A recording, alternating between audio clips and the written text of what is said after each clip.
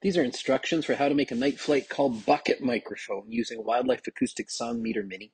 It's designed by myself, Dan Mennill, with Gayk and Natalie Sanchez.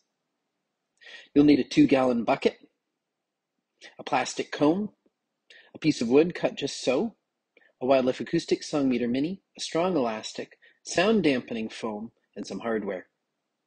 Start by measuring a hole in the bottom of the bucket. It needs to be big enough to fit the song meter through.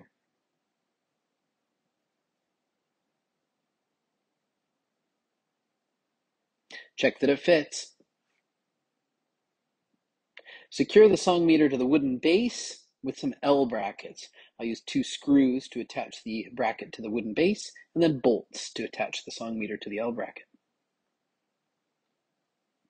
Check that it fits. Now you got to make sure that that microphone is in the exact middle of the circle of the bucket. Drill 3 holes through the base and then through the bucket.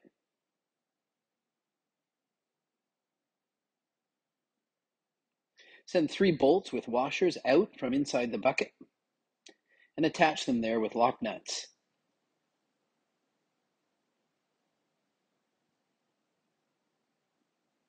Then you can attach the base onto the bucket using 3 wing nuts, making it easy to take them on and off.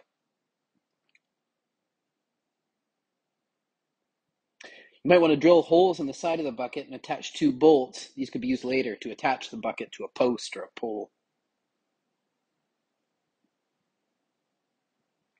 Now insert sound dampening foam inside the bucket.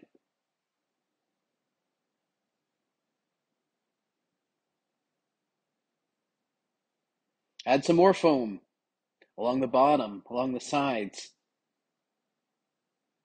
Glue it into place.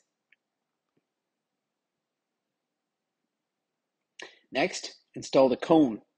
I don't know whether you would want to use glue or bolts like I did here. Now trim the excess cone. Use plastic wrap to cover over the top and hold that plastic wrap in place with the elastic. It's finicky work, but it keeps water out of the bucket. Now you're ready to record.